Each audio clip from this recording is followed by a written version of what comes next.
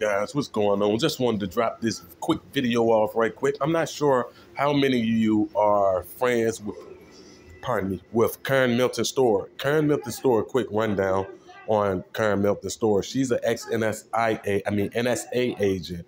She worked as an analyst, and she's now what we deem as a targeted individual. I just stumbled upon this post on her page, and a couple of months ago, I actually did a video on the Khazarian Mafia, so I really find this very interesting. For those who don't know who or what the Khazarian Mafia is, I advise you to research because it's very deep. And you will understand the reason that this whole Ukraine and Russia war is going on.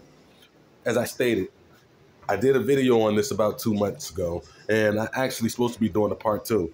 Last week, China and Russia issued an ultimatum to the U.S. military: either destroy the Khazarian Mafia or face all-out nuclear scalar weaponry warfare. Multiple sources agreed. The U.S. sent a large delegation to Russia in response, and an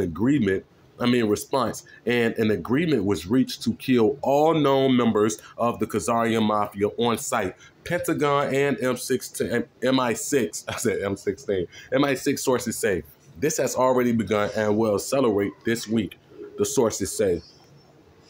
Now, I'm going to read this and do more research on this particular article that we're seeing here. I'm not sure where this information disseminated from, how accurate it is, and things of that nature. So, yeah, we're going to be doing this. And just so you guys can see, I really don't tell no lies. Here's my video about the Khazarian Mafia that I posted 2 months ago. Yeah, so I found that article very interesting and intriguing. And like I said, I'm going to do a reaction on it. And, in fact, I supposed to do a part 2 to this. Matter of fact, I'm going to do the part 2 of this today as well. So, yeah, the Khazarian Mafia, some bad mothers, boy.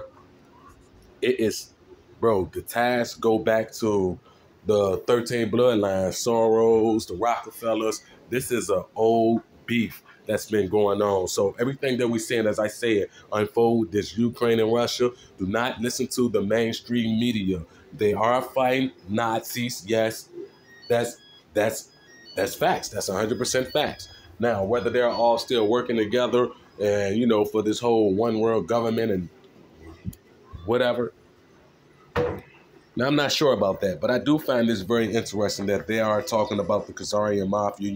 It's not going to get much mainstream attention, because why would it? So, yeah, part 2 of the Khazarian Mafia coming today.